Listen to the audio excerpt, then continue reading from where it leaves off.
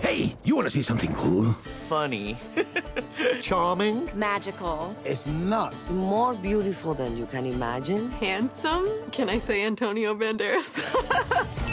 I've always loved Shrek fairy tale world. Puss in Boots, he's always a larger-than-life character. Fear me if you dare. It's the hero.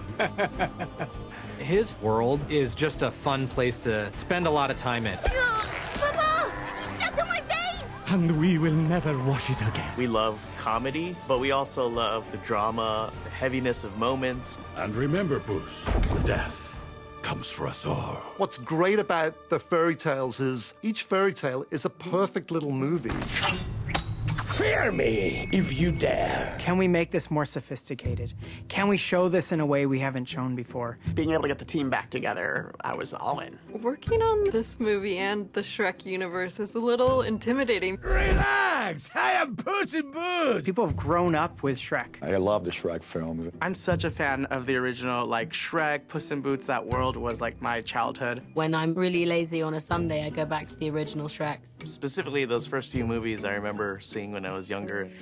Hey, look, a little cat. Puss in Boots was one of those characters that everybody was talking about. It really got into the heart of many people for many years. Good night! That responsibility, that weight of reintroducing the audience to that world has been really exciting. We knew that the movie was going to be an evolution from the first one, but you come in and you don't really know exactly what's going to be the evolution or how are we going to be able to really affect that. It seems like the right time to pick up Puss and throw him back to the big screen, the place where he belongs. My beautiful beard. It is very distinguished, yes. This time I think it's even better. I have to give a lot of credit to the directors. It's an ambitious story. It's a story about death, but on the flip side, about life. How do you make that fun? How do you make that accessible for all audiences? A lot of those ideas came out of brainstorms. We really became like a little writer's room. You just bounce hundreds of ideas off. They want to hear from everybody. What's working or what isn't working and why. The dynamic is kind of nearly like going to the pub with a bunch of your friends, debating on top of each other, trying to come up with the funniest parts, trying to one-up everyone else, but done in such a respectful, fun way. Governor, light it up! The bigger the challenge, the bigger the reward. And this movie has a lot of challenges inherently built into it. We all remember those fairy tale illustrated books of our youth. Every time I think about a fairy tale, I think about old pages, watercolor. The goal was to create this movie the way you would imagine the pages of a fairy tale would come to life. Our rule was it couldn't just be a gimmick. It couldn't just be, doesn't this look cool? But it all had to come back to story and where the character's going. For them to try to figure out what blends in with this painterly storybook style, they had to do that during production as opposed to pre-production. The amount of originality of the places where all these adventures take place are incredible. Nate Ragg and his wonderful visual development team really led the look of this movie. We were just constantly bouncing ideas off of each other, and we looked at old fairy tales, we looked at classic children's books that had sort of more of an artistic, painterly look to them, because that's how they were illustrated back then. Part of the animation that's more related to the action parts. That's really inspired by Japanese animes, more 2D approach.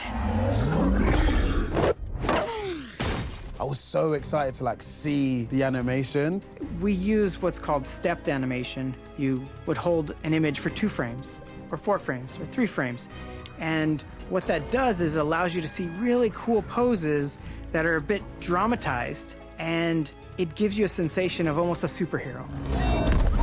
I'm a huge animation nerd, so I was really excited about the stepped animation, harkening back to like the 2D animation days, trying to bring that sensibility into the 3D animation, which is something I love. But the things we geek out about, we'd be in reviews or dailies, and you'd see a still frame. Oh, it's a beautiful painting. Who did that painting? They'd press play, and it would start moving. There are details of real acting captured by these cartoonists. It goes to a different level. Hasta la muerte. One of the things that we can do really, really well now is drive the computer to make far more artistic choices. We didn't want the images to look as if they were traditionally rendered from a computer, but rather had a bit of an artist's paintbrush to them as well. I think it brings a flavor to the film that's really cool. Art is about interpretation. What's really cool about creating a movie that leans on impression, you can connect emotions, I think, in a stronger way. When Puss gets cut for the first time, we purposefully kept Reds out of the scene before the wolf cuts him. Then, in this stylized way, as soon as he's cut, we go to a slow-mo image, and right behind it, it's just red. And it has this impact of, you feel that cut. It's a breathtaking thing to behold. I think all of those things add up to create such a special experience. It's elevated storytelling, both visually and emotionally. I hope this is our intention. We spend so many years making these movies, but it's not complete until you have a sonic representation of that. Hey, this is a party! Where's the music? A lot of beauty, energy, passion. No, you guys are great. Heitor Pereira was our composer. Besides being an amazing composer, he was Hans Zimmer's guitarist for like years. He knows his way around the fretboard and the strings. The fables where these characters come from existed through generations and generations, so that's why I say, think big.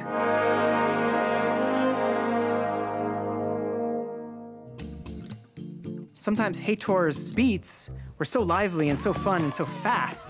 Flamenco, shoes, stomps. It was actually hard for dancers to stomp that fast. So Heitor built this platform that was wood. He had the percussion players put flamenco shoes on their hands and went. Everything that Heitor does, he finds a creative way to solve. And this is a sound that I always heard inside my head. Thank you, Puss in Boots.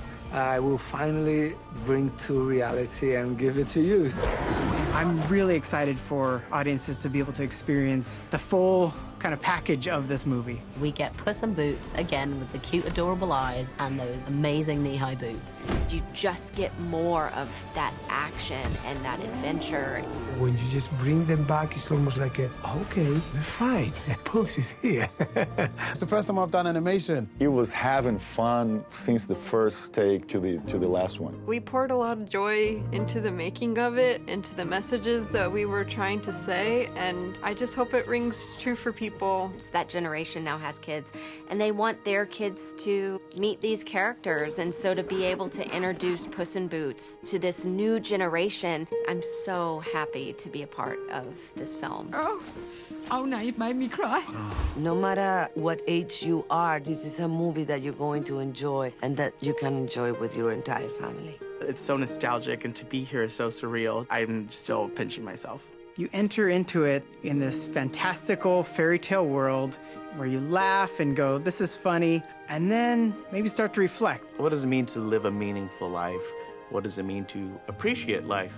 And by the end of the story, have this feeling of joy about the one life we've been gifted. The legend will never die!